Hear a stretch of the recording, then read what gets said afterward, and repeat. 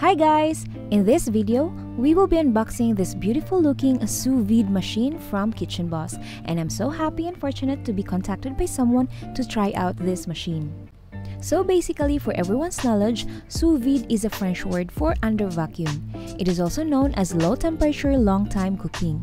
It is a method of cooking in which food is placed in a plastic pouch or a glass jar and cooked in a water bath for longer than usual cooking times.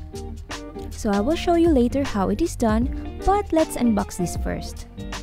So included in the box is the storage bag, instruction manual, vacuum sealer bags,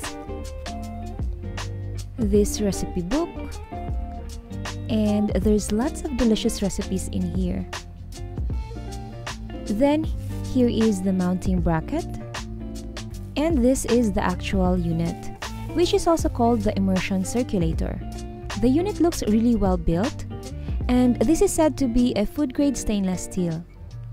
And you can open this part by twisting, and here you can see the spiral structure, which is the heating element. And now let's set up this machine.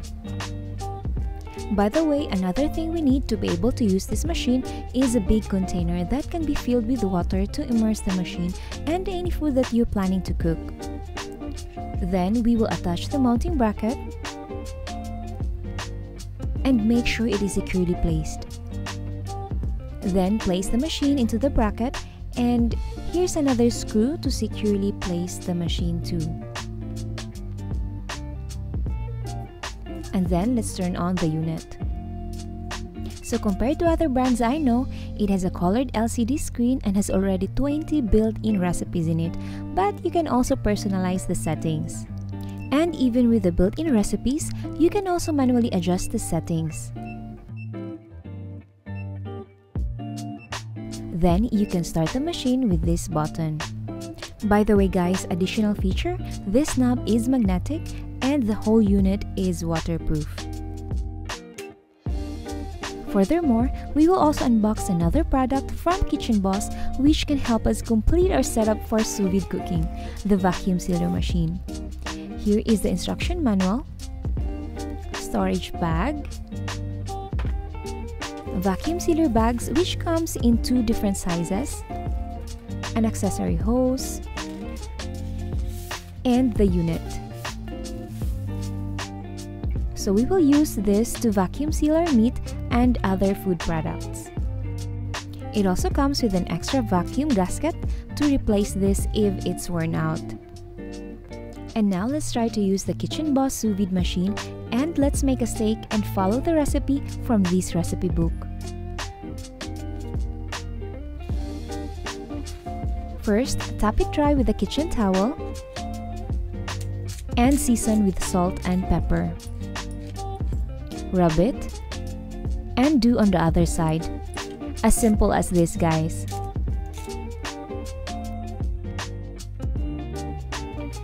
Then place it in the vacuum sealer bag and then add garlic, optionally you can also add aromatics to the steak like this fresh rosemary.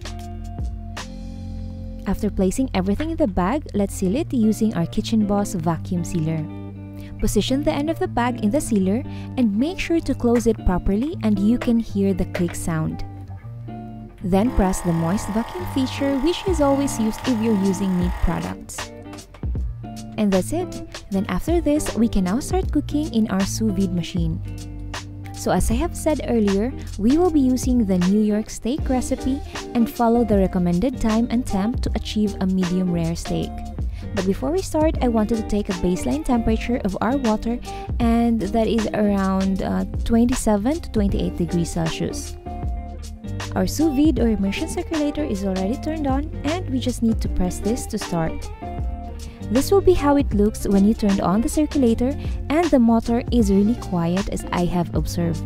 After a couple of minutes, when I tested the temperature again, it has already reached the expected temp, that is 54 degrees Celsius. Then I can now immerse the steak in the warm water bath. Then I have also decided to include some sliced potatoes together in the water bath, and be sure everything is immersed, guys. Then after 1 hour, let's remove the steak and the potatoes. But honestly guys, for the potatoes, 1 hour and the 54 degrees temperature is not really enough. So I extended the time and increased the temperature until it is cooked. Then let's remove the steak from the bag and we will save the garlic and rosemary for later. But before we pan-sear the steak, we need to top dry the meat first so that we can achieve the perfect sear and caramelization on the surface of the steak. Then on a preheated cast iron pan over medium to high heat, add around 1 tablespoon of olive oil, and once the olive oil is very hot, place the steak in the skillet. My steak is a bit thin, so I only seared this side quickly for around 3 minutes. Then I flipped it and cooked the other side for another 2 minutes. And then I added butter into the pan and spooned the sauce over the steak.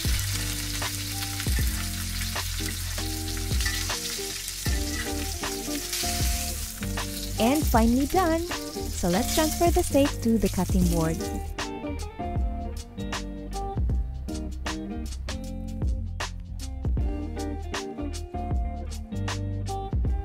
Look at that guys! Though I followed the medium rare setting at 54 degrees Celsius for 1 hour, the steak I cooked is on the medium to medium well because the slice of steak I had is a bit thin and not evenly sliced. But nevertheless, I love how it turned out and it is still so good. As for the sides, I seared the potatoes in the skillet, seasoned with salt and pepper, and added fresh rosemary, then cooked until brown. And I also did the same with the asparagus. Look how pretty this is guys, and it is really delicious. Thanks for watching!